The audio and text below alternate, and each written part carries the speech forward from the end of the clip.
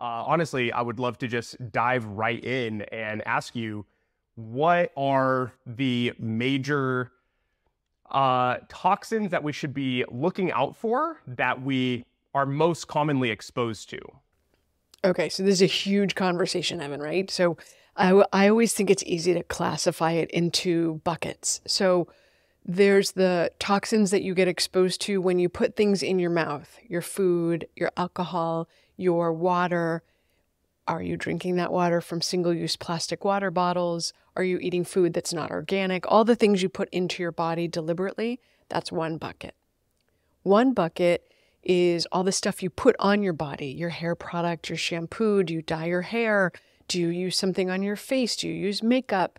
Do you do something to take off hair? All the things that are essentially touching your skin, because your skin is your largest organ and it absorbs. And then that third bucket is all the other stuff. That is, do you drive a gasoline-powered car? Do you sit in any car? Because there's 10,000 chemicals in that, including flame retardants, endocrine-disrupting chemicals, formaldehyde. That's the stuff they preserve you with when you're dead. You don't need that when you're alive. It's things like flame retardants, it's things like gasoline fumes, dry cleaning your clothes. If you put on makeup or nail polish, the chemicals in that, if you're sitting on the vegan chair like I am, vegan chairs are plastic.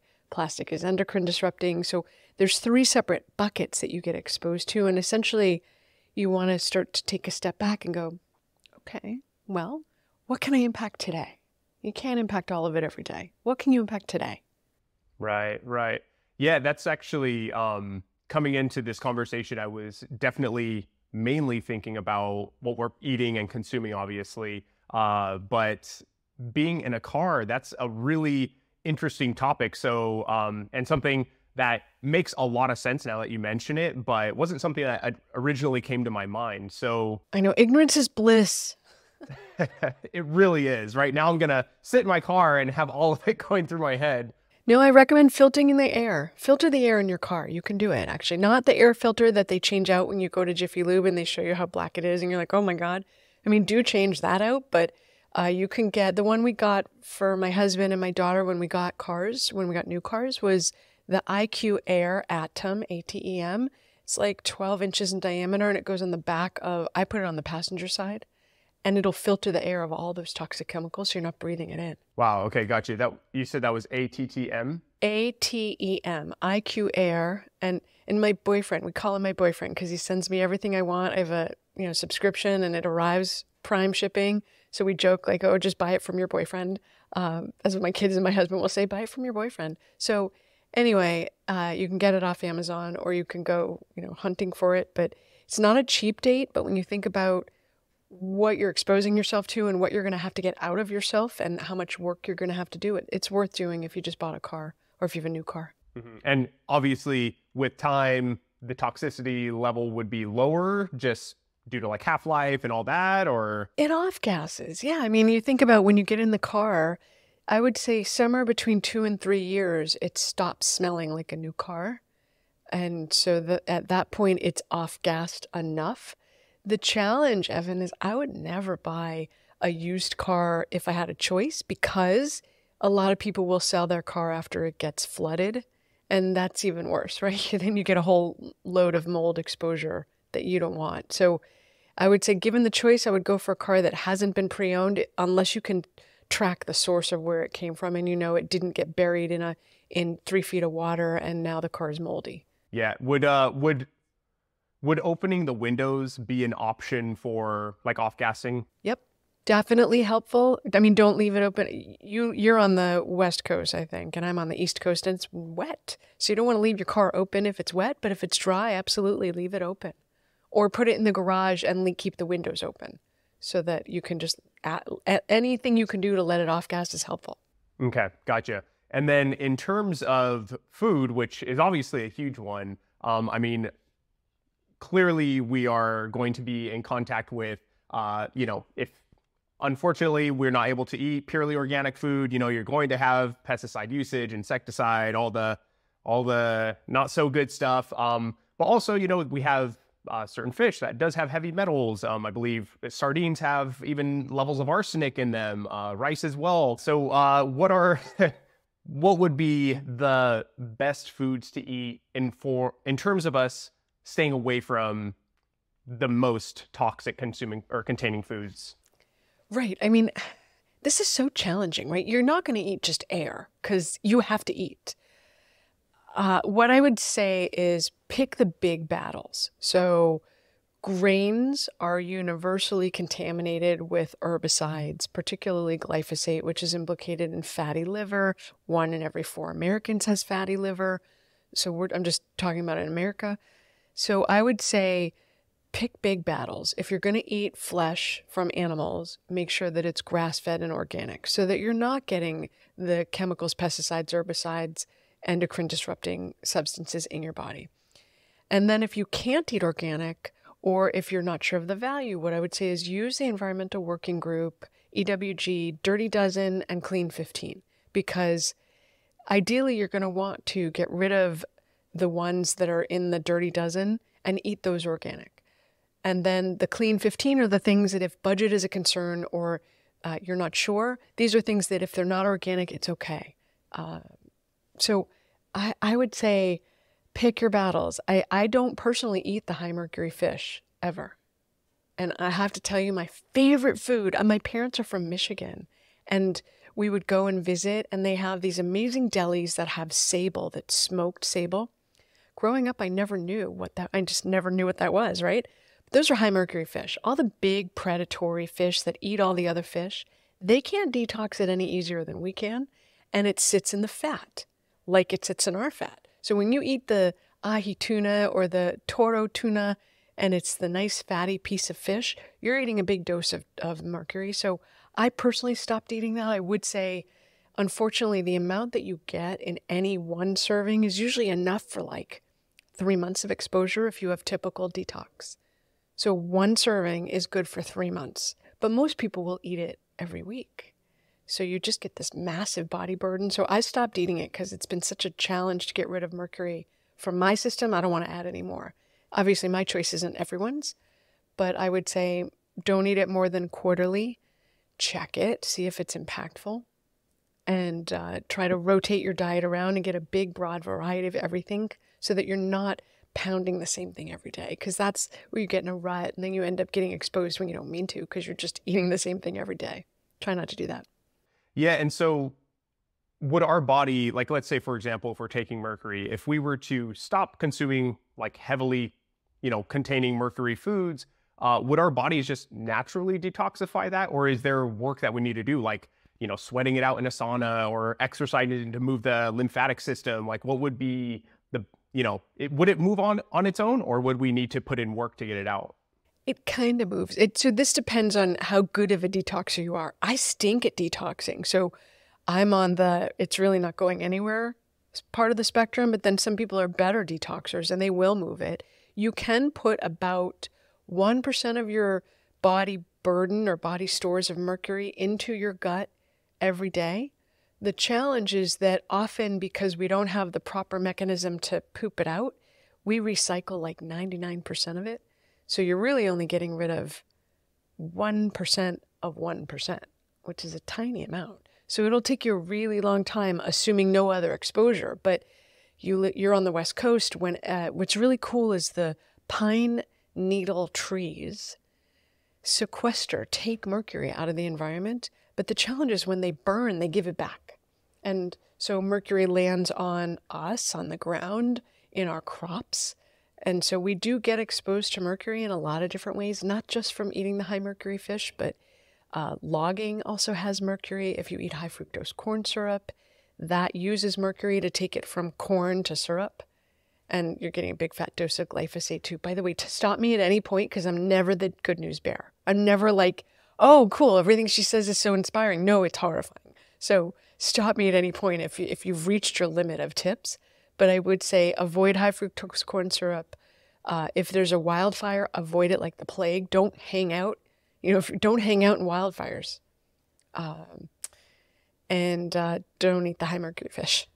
Yeah, you made me laugh there when you said that you're the bearer of bad news, because actually, when I first started getting into health and wellness, so I dealt with a lot of gut issues growing up, specifically like irritable bowel syndrome. And funny enough, my Spanish teacher, he's the one who completely led me on this path. And one of the first books he ever gave me, yeah, very random, but he gave me a book called, I think it's like The 100-Year Lie. And it just, first chapter is just talking about a ton of environmental toxins, you know, the different things that are in like our furniture and yeah, all of that. And so I remember for like 2 weeks, I ended up just eating salads and basically kind of like doing intermittent fasting without even knowing it. I was like so freaked out. So yeah, I think there's a balance here, right? Like we need to know this information and then find like a happy medium of where we can take action and all. So to that point, what would be the best ways to detox? And also, I've heard a lot about chlorophyll being a potential way of detoxifying our blood of heavy metals. Is there truth in that? Have you heard anything on it? And then what are other methods that you personally use to detox? I think we need to back up a step, because everybody, I will say detox is very sexy, right? Detox is a very sexy conversation about how do I get it out of me? Nobody wants it in them. However, if you are eating lots of packaged food, if you are a total stress ball, if you don't move your body regularly, if you pride yourself on getting 5 hours of sleep or less every night, if you spend hours in front of the screen playing video games, those are the foundational behaviors. If you don't poop, if you have toxic relationship with others, those are foundational things that will absolutely make it impossible to detoxify your body. So it's sexy and interesting and cool and fun to do detox, but you cannot run before you walk, and you have to first deal with the foundations. So eat, sleep, poop, move, think, have good relationships. Basics, just literally basics. Now, assume you're doing all that. Now we can do the good stuff. Okay. So yes, there is basis and benefit to spirulina, chlorella, all of these algae-based treatments. They do actually help pull out metals. They also help pull out mold. So those are great. Fiber, particularly the propylmanin fiber derived from the konjac root, is extremely valuable for helping to bind. It supports gut function. Think of it, if you're not pooping, you're not detoxifying. So fiber can help people be regular, and when you're regular, you move everything out that doesn't need to be in your body, and it helps bind. So there's absolutely truth to that. The thing, I do a ton of different rando stuff. So because don't forget, I had metals. We didn't even talk about what are the toxins you can get. The heavy metals, the mycotoxins, which are the mold mycotoxins are what mold strains put out when they're in your body. And then there's the other category of flame retardants, nail polish, endocrine disruptors, PFAS. That's that whole other category, everything else. So I personally do chlorella. I do that fiber I mentioned. I do pectisol, which I'm actually drinking in my water. I throw it in my water every day, and I drink 3 cups of water in that format. I do collagen, so I get my protein. I eat grass-fed beef, and I know there's a lot of ways people can eat, so I'm not here to argue with people. But what I will say is, if you eat flesh from animals, it does give you what the liver needs to work properly in phase 2. So I guess we have to talk about what does that matter, right? So most toxins are fat soluble. And once they get into your body, until you make them water soluble, you can't get rid of them. And if you can't get rid of them when they're fat soluble, they go to your fat. So that's why men get man boobs. That's why women and men get big bellies. It goes to your butt, your inner thighs, the wings that wave when you do. You don't want those waving on the back of your arms. Like all that fat that we deposit is full of toxins. So the liver is responsible for taking your fat-soluble toxin that you couldn't get rid of and actually making it in 2 steps. First, into a free radical. That's phase 1. And second, binding it and making it water-soluble and inert.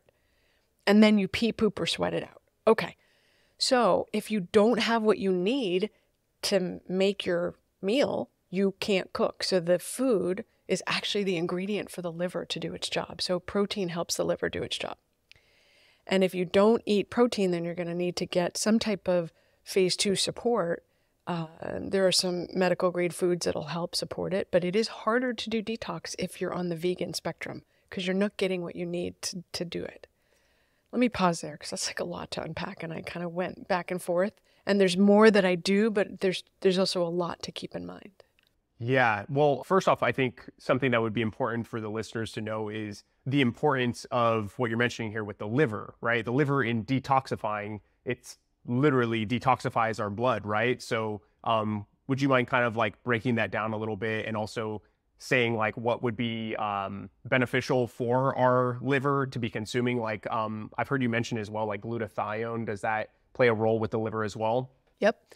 Okay, so let's talk about the liver. So when you say talk a little more about it, do you want me to say more about what's happening in each step, or where do you want me to go with that? Just so I make sure I answer your question. Let's keep it just pretty like surface level in terms of what role is it playing in the detoxification process? Sorry.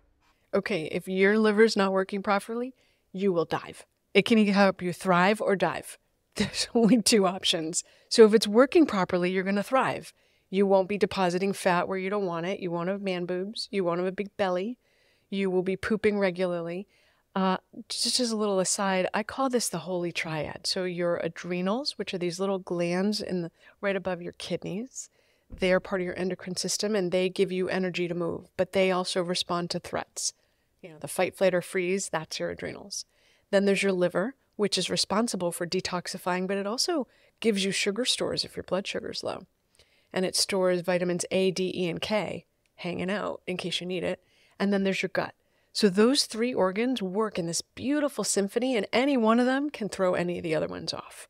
So back to your liver. Your liver is presented with this fat-soluble toxin. It could be even a hormone, because hormones are also fat-soluble. Your liver is responsible for dealing with it. And in phase 1, 5 different things happen. Largely, it relies on B vitamins. B12 and folate are critical here, but it also relies on things like glutathione, like you mentioned. And glutathione is made from N-acetylcysteine and alpha-lipoic acid, magnesium. So you can use the substrates to make the cake, or you can just take the glutathione. Either way is fine. After phase 1, that toxic thing actually is more toxic, so it becomes a free radical. And then in phase 2, you use the B vitamins, the whole range of B vitamins, magnesium, glutathione, and acetylcysteine. You use all of these items to convert it, then bind it, make it water soluble, make it inert. And once it's water soluble, it can either go into your urine, your poop, or your sweat. Those are your 3 key. Your breath is also a detox mechanism, but it's not the major one. Major is poop, pee, or sweat. Big ones. And it can't go in there if it's not water soluble, because it's like oil and water. You can't mix them. Yeah, no, that's beautifully put. And yeah, speaks largely to the importance of the liver. I knew it was important, but that was a great course for me as well, honestly. And in terms of foods that are good for the liver. Wait, Evan, before we can go past that, I'm sorry to interrupt you, but I think this is a really good point to just drive home that your liver is going to deal with the most pressing issue first. So if you get a massive toxic exposure, you're not going to deal with your hormones because that's like a lesser evil. And whenever you drink alcohol, alcohol is the most toxic issue that your liver gets presented with. So when you drink alcohol, all the things that it was doing stop. You don't do any of the detox processes except deal with alcohol when you're dealing with alcohol. Meaning alcohol, clear and present danger, stops the presses. All you deal with is alcohol, and you don't deal with those other, 100,000 chemicals that you just got dumped with from, I don't know, touring a power plant or getting a new car or whatever it is, right? You don't deal with any of that if you're dealing with alcohol. And it's important to remember because people think like, oh, it's just a couple of drinks. But it's really, really nasty for your detox, especially if you're a high-performing athlete or you're someone who is trying to sculpt your body. You can't get rid of your hormones properly, and then they build up where you don't want them. Same thing, different day, right? So I'm sorry for interrupting you, but it's really important to talk about that. It's not popular at all. pause me at any time, Wendy. This is honestly, this is your show today. So no, and that was such a key point because like what you're essentially saying is when you do even consume like, let's just say one beverage of alcohol, that's essentially like kind of halting your normal detoxification and then now focusing on detoxifying you from this alcohol that is present. That's huge. Yeah. And I would argue that we're so toxic and getting exposed to so many things every day. We literally can't afford to stop the presses. We cannot afford it because we're getting deluged. Yes, no, that's so important. And thank you for bringing that up.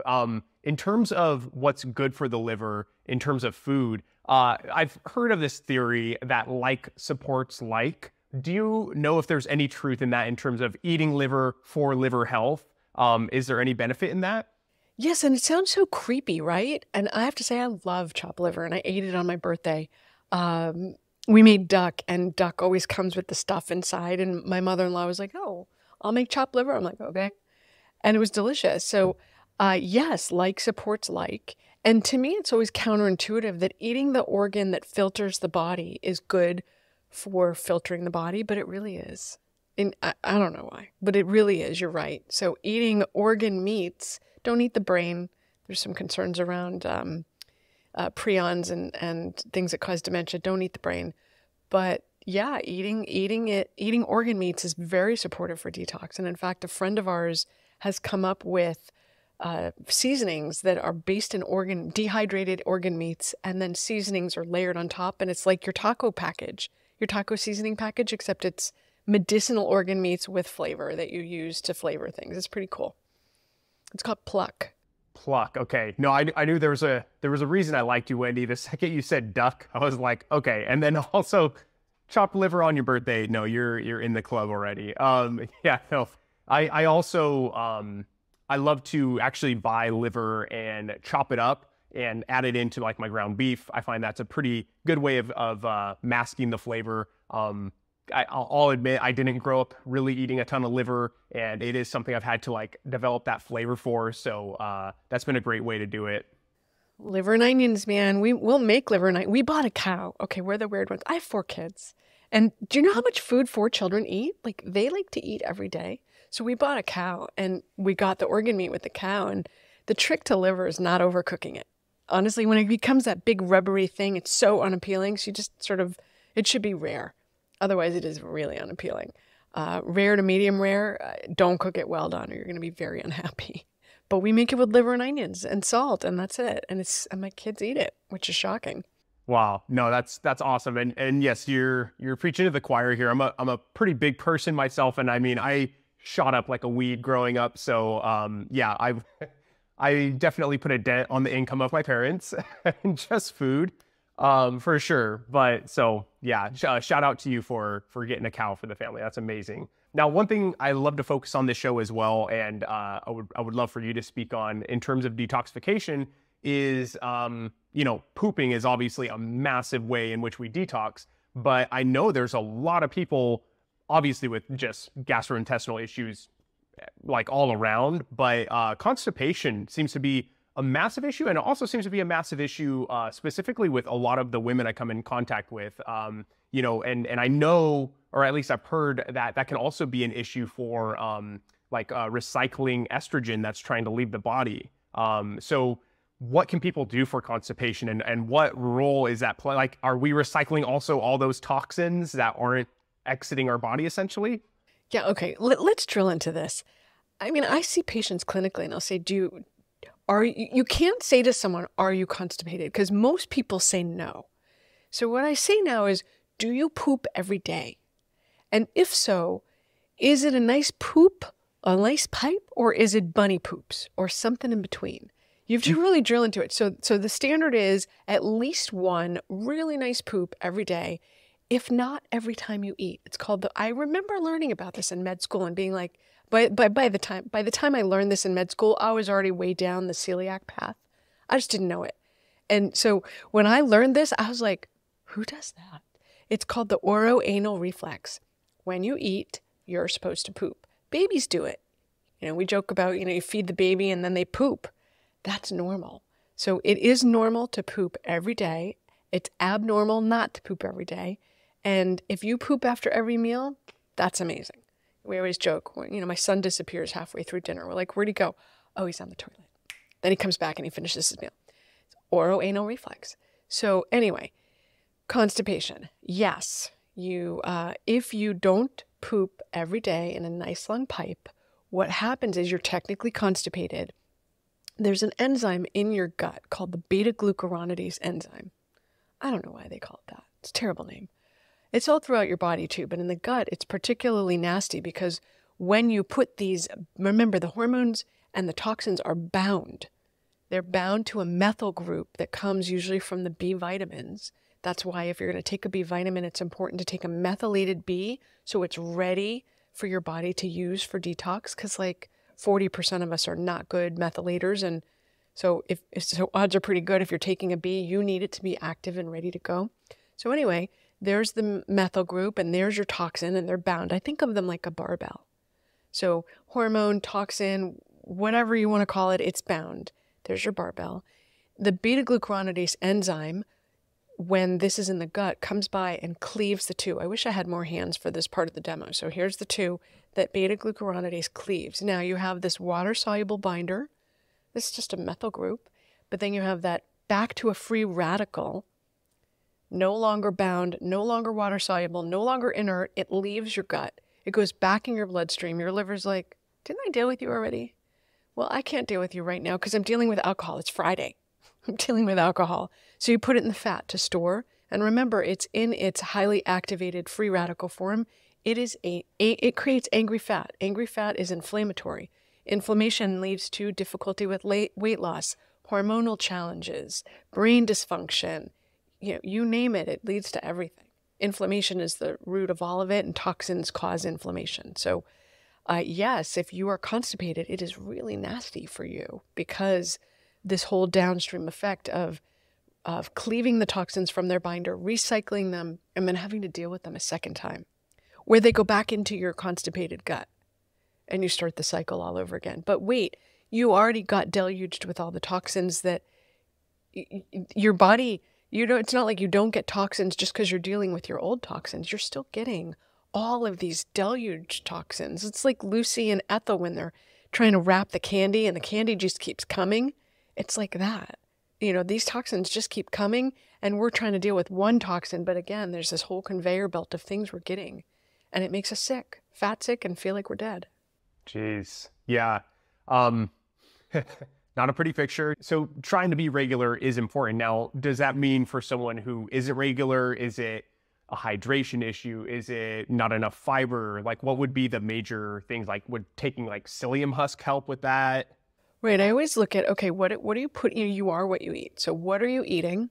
If you're eating 30 to 40% of the population has the gene that makes them likely to have celiac. Celiac is the autoimmune reaction to gluten.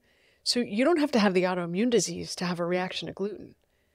So if someone says to me, oh yeah, I eat it, what do you have for breakfast? Bagel. What'd you have for lunch? Sandwich. What'd you have for dinner? Pasta with chicken.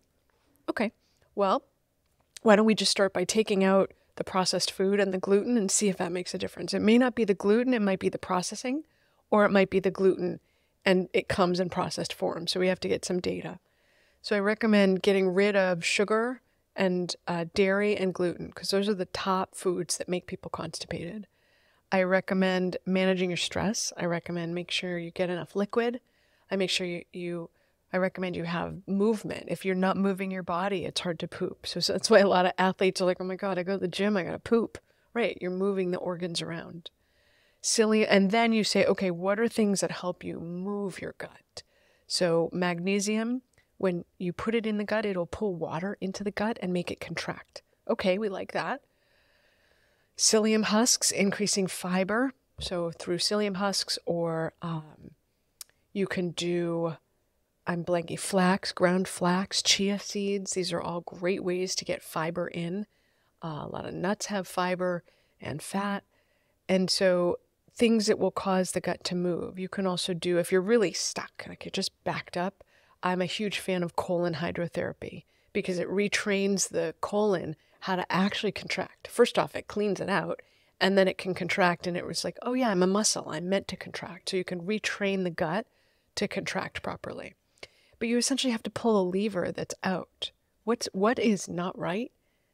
And so we'll go through all of these different things. And there's tons of things to take if you're constipated. But the goal is really to figure out, like, why are you constipated? Let's fix that.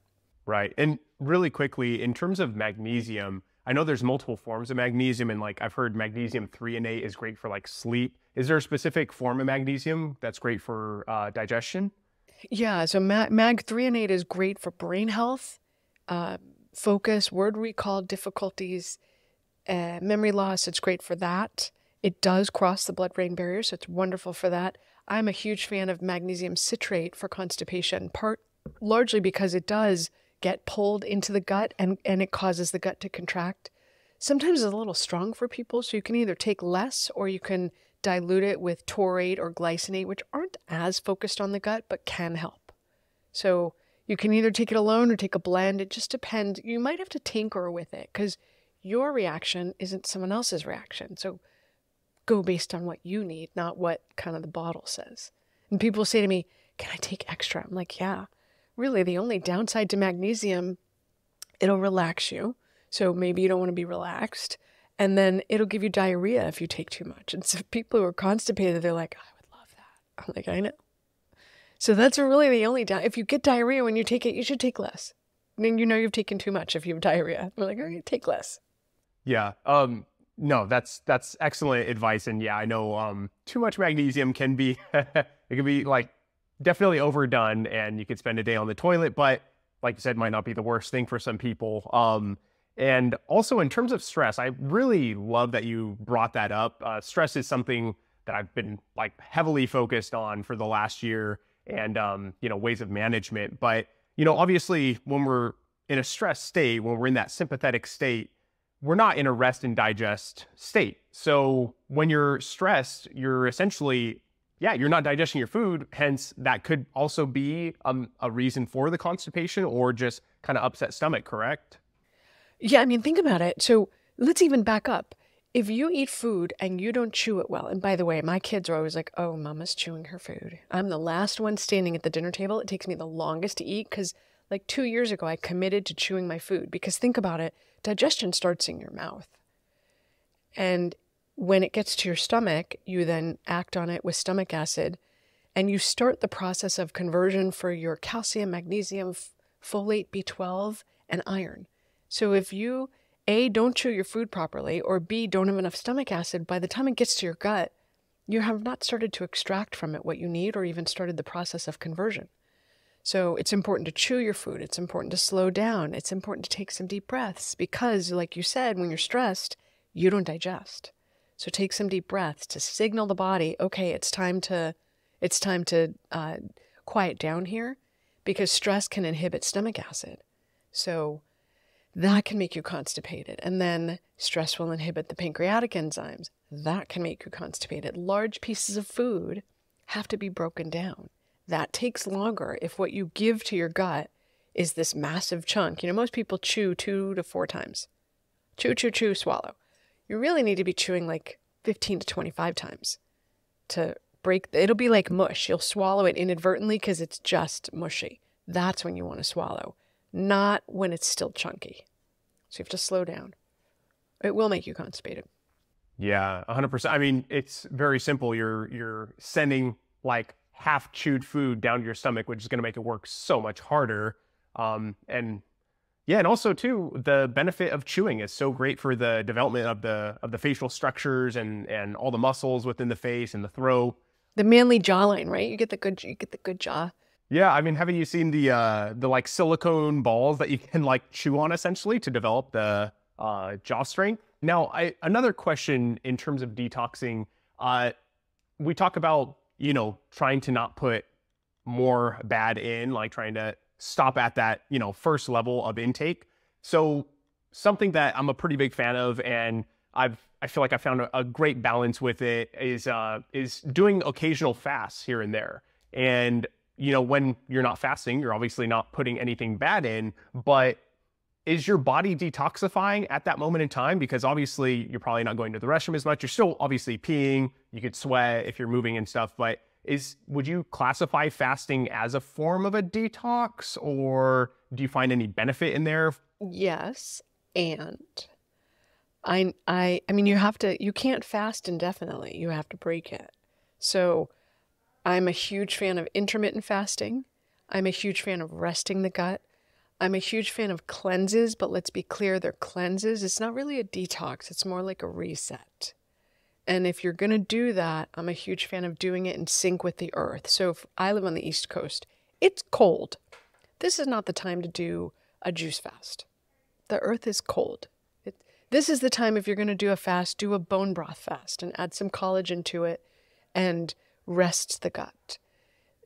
The best time to do a juice fast would be late spring into the summer, as the earth is warm. It's in sync with the earth, essentially. But again, it's not necessarily a detox, it's a reset. It often will reset your relationship to food, quiet down the cravings, have you get focused on, oh yeah, I can do this, right? I did a 5-day fast a number of years ago, and it was fascinating because, or I should say it was fascinating. So what I learned was I got really hungry. We had this like fiber drink for 5 days. One, I got really sick of peppermint. That was the flavor in the fiber juice, A. B, I hate juice, so I flatly refused to drink apple juice with it. So I just drank it in water. It was just not that tasty. But what was really cool, and I still take with me to this day, is that I got really hungry. But I always thought that when you got really hungry, it would keep escalating. And you would continue getting hungrier and hungrier. And that didn't happen. I got really hungry, and then it passed. And then I would get hungry again, and I would get really hungry, and it would pass. But it gave me the insight to understand that it's actually going to pass. I'll be okay here, right? So, very interesting. So I'm a huge fan of them, but not for detox per se, right? Because it's more of a rejuvenation behavior, and it's kind to rest the gut, but it's, again, not detoxing you, it's resetting. Yeah, gotcha. No, and that makes absolute sense. I know a lot of people ask me about the health benefits of fasting, which of course there are health benefits to it, but the greatest benefits that I always find every time I do a fast is the mental portion of it, where you have a greater appreciation for food, you take time with it, and also you learn that your body is very resilient, which is a neat thing to experience, which we don't usually experience in today's world. And then I also wanted to ask, what would be a great way, because obviously if we want to know what toxins we have and really where we're at, the best way is to test it. I mean, that's with anything. If you want to know how deficient you are in vitamin D or whatever it may be, like you have to test. So what would be, like, do you have a test that you use, or one that you would say would be the best one? And how would we go about that?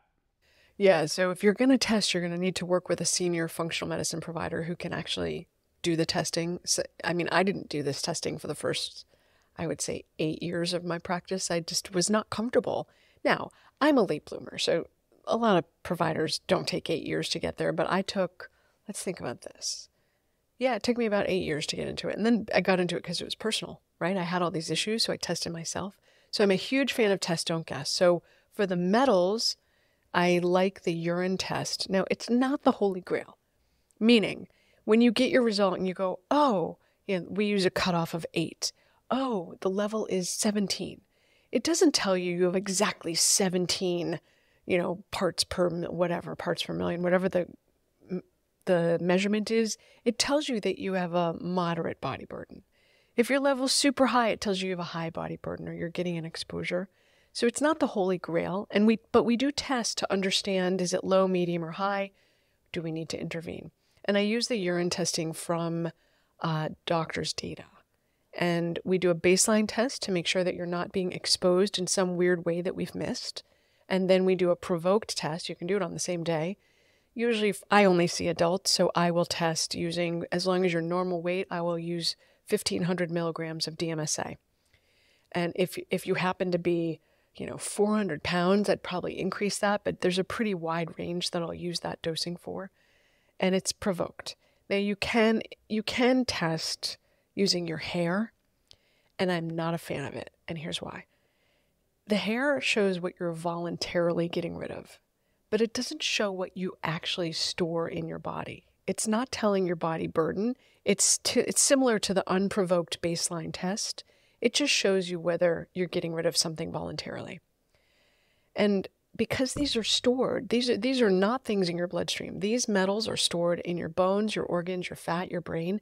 You have to pull them out in order to see them. So that's the metals. The mycotoxins, we use Mosaic, and it's a urine test. It's all urine. It's a urine test. And then the other category is either Mosaic, which is my favorite one, or also US Biotech. Both are urine tests. We just use them depending. Mosaic had some challenges getting the reagent, and so they stopped running the test for a while. So then we switched to US Biotech, but I would prefer that test over anything because it's just such cool data. And that tells you flame retardants and phthalates and nail polish and gasoline fumes and styrenes. It tells you everything. It's a really cool test.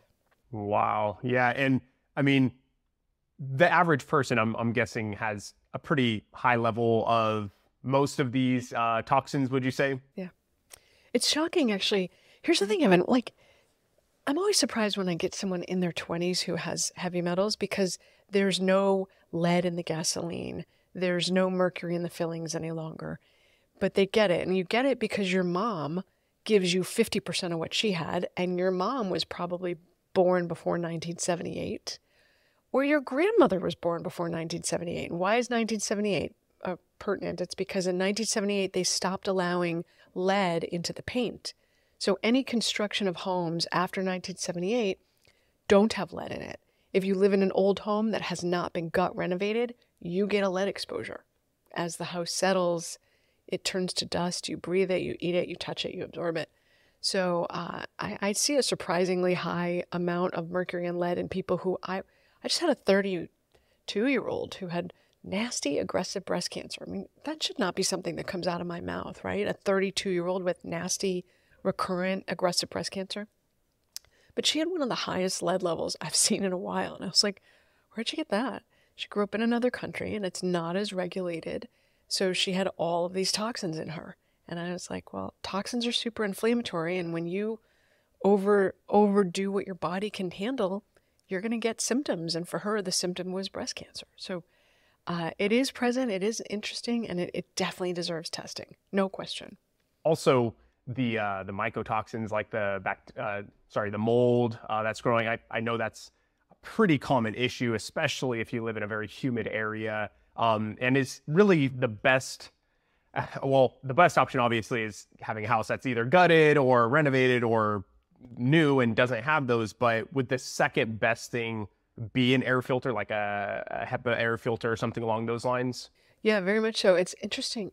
1 in every 2 buildings has had water damage. So there's literally no way that and I have a friend who lives in Arizona, and every time it rains, which is not that often, but every time it rains, her house floods. I was like, that's not okay. Like, that is not okay. So 1 out of every 2 buildings has had water damage. So it's literally impossible for you to grow up without being exposed to mycotoxins, because think of it, the schools are notoriously moldy. Dorms are notoriously moldy. So you go to college. Maybe you went to boarding school, or you lived in your house, or maybe you moved, but then you go to work. You work somewhere. I go to work out at the Y and the ceiling leaks. 1 in every 2 buildings has had water damage. So it's pretty prevalent for people. So a high quality air filter is really, it's important to get rid of the source, right? So if you look up and you're like, oh, the ceiling's got mold on it, you should remediate that. You don't want to live in that. But once you remediated it, yes, get a high quality air filter. And when you do the construction, don't use paint with VOCs, volatile organic compounds. These are endocrine disrupting. These are cancer promoting. You don't want to use them. You want to do clean construction that doesn't, basically, it's clean if you open it and there's no smell. If you open it, you're like, oh man, I bought the purple bed and I had to put it in another room to off gas. And then I was like, I'm not sleeping on that. This is years ago, before I even got into the toxins game. And I thought to myself, I'm not sleeping on a bed that needs to off gas, because even if I can't smell it, it's still off gassing. So we just got rid of the bed. We called them. We were like, no, not happening. So if it smells, it's off gassing. Don't use it. Yeah, no, and that's an excellent way to look at that as well. I would have never put those two and two together, but that makes sense. Yeah, paint can have a pretty strong smell, especially if you've been in a room that's not well ventilated and you've been painting it. You will know that for sure. Yeah, terrible idea. Don't do that. Yeah, whenever we do construction, no. We say to the contractors, we don't want you to expose to it and we don't want to live with it when it's done. So paint is the most common used thing that I would say. Do not get no VOC paint if you are painting, because it off gases for months. You don't need that in your body. Yeah. Well, I would love to kind of finish off this conversation on a little bit of a more empowering note, I guess. I would love to leave our listeners with maybe a little protocol, maybe something that you do in terms of like just, ways in which we can help detoxify our bodies on the daily, if possible, as well as maybe like what foods to avoid and what foods would be something you would recommend in terms of like having low toxicity, maybe even detoxifying. Okay, let's start with food, because you are what you eat and you do it every day. So it's a low-hanging fruit as far as I'm concerned. I would avoid, to the best of your ability, avoid food from a package. If you have to read the label, right there it indicates it's already been processed. It has things in it that you probably don't want to eat. I would avoid artificial colors, artificial flavors. I would avoid alcohol. We've talked about it. It's just a clear and present danger for detox, so I would avoid that to the best of your ability, and sugar. Those are the things not to do. And then the things to do. Eat the rainbow. Like Deanna Minnick says, eat the rainbow. And I really think the RDA people screwed it up, because they say eat 5 to 7 servings of fruits and vegetables every day. Well, guess what? People stop listening after fruits. And they go, oh, I've eaten my 5 servings of fruits. And I'm like, you know what? You really need to be eating like 2 servings of fruits, because 2 servings of fruits will get you even that will get you over the RDA for sugar, which is 40 grams. So 2 pieces of fruit or less, and 5 or 7 pieces of vegetables. So go for vegetables, the green leafy, the cruciferous, the brassica family, because these directly support detox. Hands down, every day, eat something in the brassica family. No question. All right, that's food. And then what else do? I do Epsom salt soaks. Some people don't have a bathtub. Put your feet in the sink. Turn it on hot and put the Epsom salt in. It'll do it. You can do dry brushing. It's great because a dry brush is like, I don't know, $3. Get a dry brush, $10. It's cheap. And what it does is it opens up the pores. I do the dry brushing and then I go in the sauna so that I can get a good sweat on. But you can get a good sweat on just by exercising. So go move your body. Make sure you get enough sleep every day. Most people need 8 hours in bed at least in order to get 7 hours of sleep. I personally need like 9 hours in bed to get 8 and change. But we're all chronically underslept. And then, did I miss any component of your question? Because there was a lot packed in there. So we talked about food and behaviors. I think it's important to remember that if you have toxic people in your life, get rid of them. Because they'll shut down. Remember, they'll make you stressed. Stress will shut down detox. The liver doesn't care where the stress came from. You won't detox if every time you walk in your house, your roommate is stressing you out. Not good. Get rid of them. I mean, don't off them, but just stop living with them. Yeah, absolutely. I know as well, I've heard you mention, and this is maybe a little bit less accessible to people, but like a sauna as well would be a great method, correct? Yeah.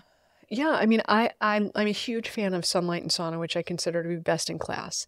But there's another brand that I've seen them at a whole bunch of conferences, and I've really drilled into it with them. It's called Therasage. They don't use PVCs in their portable sauna, and it's a fraction of the cost for the Sunlight compared to the Sunlighten. And it's not installed, and it's portable, and you can break it down, and it doesn't off-gas. So that's a much more affordable option. But then there's a lot of gyms that'll have a sauna. So I would, if you're going to belong to a gym, I would try to belong to a gym that has either a steam or a sauna and go in that. Use it. That and then moving, right? Like getting movement in, because once again, our lymphatic system doesn't really have a way to move itself. We have to move our bodies to move it, correct? Mm-hmm. You have to move it. So definitely move your body. Get a good sweat on and move your body to the best of your ability. Do what you can do.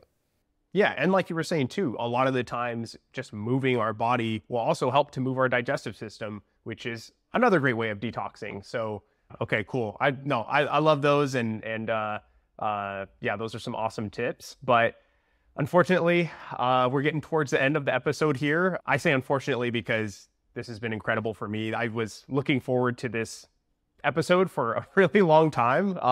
So thank you so much, Wendie, for coming on. I'm going to give you this opportunity to share any last minute tips or anything with the listeners, as well as please provide all of the incredible work that you do, from your podcast to the book that you've written to just all of the incredible work. So please take the floor and share all of it. Okay. Thank you. I think the most important thing to remember is that Rome wasn't built in a day, and you will not detox in a day. And so it can feel sort of daunting or intimidating. Just pick one thing that's the lowest hanging fruit so you can have a win. And then once you have a win, have another win and have another win. So the only way you lose this game is by not playing it. So be in the game. That's my tip. And then we have a bricks and mortar in 2 locations in Massachusetts. We literally just opened up this week. So we have 2 locations in Massachusetts. That's 5journeys.com. That's for people who say, oh, I really need a functional medicine consult. That's an insurance-based practice with a membership. And then we have our online brand called drwendie.com. And that's for people who don't necessarily need to see the doctor, but also want to be in the game, want to be involved. We have classes, coaching, programs, supplements, testing. We do some limited testing there. So we have opportunities there to participate. And then, yeah, we have our Feel Freaking Amazing podcast, because our goal is that you feel freaking amazing, and every decade gets better than the one before. So you're either on that path or you're not. And so in our podcast, we explore that. And then we have the book, which is called Dirty Girl, Ditch the Toxins, Look Great, and Feel Freaking Amazing. That's where we got the name of the podcast from. And that is all about a roadmap for how do you go from A to Z in terms of cleaning up your life, your environment, your relationships. How do you level up so that you can live a life you love and feel amazing doing it? Love it. Yeah. You have incredible work. I'm excited to get your book and dive into that personally. Your podcast is awesome. I've listened to a few episodes already. You have on some great guests and just excellent knowledge. So truly, it's a pleasure and an honor to have had you on this show, Wendie. And yeah, thank you so much for sharing with the listeners. My pleasure. Thanks for having me on. Absolutely. All right, everybody. You know the motto of the show. It's do everything with good intentions. Connect to your elements. We'll see you on the next one. Peace.